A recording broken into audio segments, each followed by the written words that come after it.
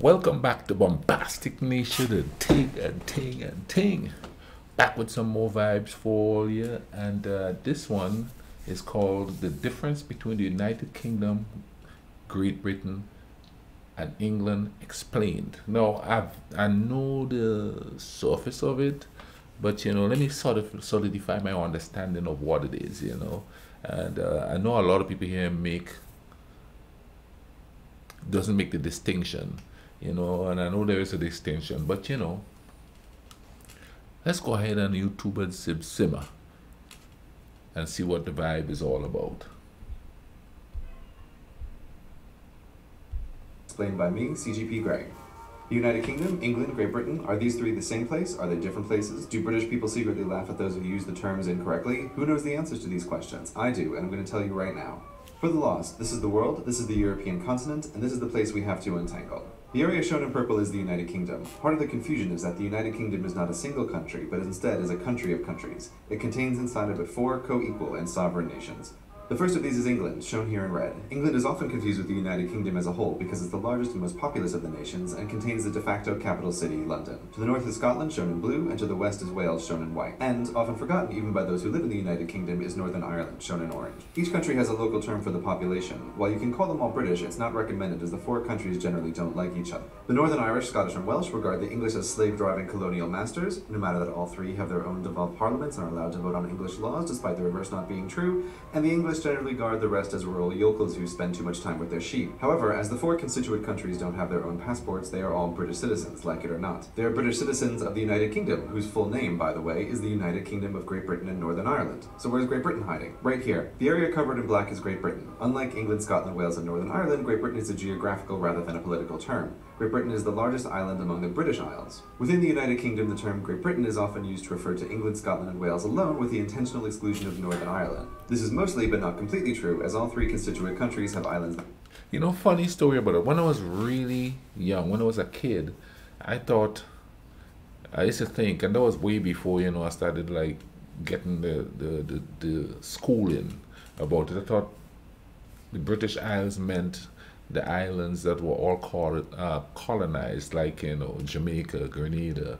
I thought they were all part of the British Isles, but quite obvious that's not what it is. And I knew that when I got into history more, I figured it out. But I always thought, as a kid growing up, I heard about the British Isles, and I automatically thought they were talking about the islands in the Caribbean that were British colonies, was included in that. That are not part of Great Britain, such as the Isle of Wight, part of England, the Welsh Isle of Anglesey, the Scottish Hebrides, the Shetland Islands, the Auckland Islands, and the islands of the Clyde. The second biggest island in the British Isles is Ireland. It's worth noting at this point that Ireland is not a country, like Great Britain is a geographical, not political term. The island of Ireland contains on it 2 countries, Northern Ireland, which we have already discussed, and the Republic of Ireland. When people say they are Irish, they are referring to the Republic of Ireland, which is a separate country from the United Kingdom. However, both the Republic of Ireland and the United Kingdom are members of the European Union, even though England in particular likes to pretend that it's an island in the mid-Atlantic rather than 50 kilometers off the coast of France. But that's a story for another time. To review, the 2 largest islands in the British Isles are Ireland and Great Britain. Ireland has on it 2 countries, the Republic of Ireland and Northern Ireland, while Great Britain mostly contains 3, England, Scotland, and Wales. These last 3, when combined with Northern Ireland, form the United Kingdom. There are still many unanswered questions, such as why when you travel to Canada is there British royalty on the money? To answer this, we need to talk about empire. You can't have gone to school in the English-speaking world without having learned that the British Empire once spanned a fourth of the world's land and governed nearly a fourth of the world's people. While it's easy to remember the parts of the British Empire that broke away violently, we often forget how many nations gained independence through diplomacy, not bloodshed. These want-to-be nations struck a deal with the Empire, where they continue to recognize the monarchy as the head of state in exchange for a local autonomous parliament. To understand how they are connected, we need to talk about the crown. Not the physical crown that sits behind glass in the Tower of London and earns millions of tourist pounds for the UK, but the crown is a complicated legal entity best thought of as a one-man corporation. Who created this corporation? God did. According to British tradition, all power is vested in God, and the monarch is crowned in a Christian ceremony. God, however, not wanting to be bothered with micromanagement, conveniently delegates his power to an entity called the Crown. While this used to be the physical crown in the Tower of London, it evolved over time into a legal corporation sole, able to be controlled only by the ruling monarch. It's a useful reminder that the United Kingdom is still technically a theocracy, with the reigning monarch acting as both the head of state and the supreme governor of the official state religion, Anglicanism. Such are the oddities that arise when dealing with a 1,000-year-old monarchy.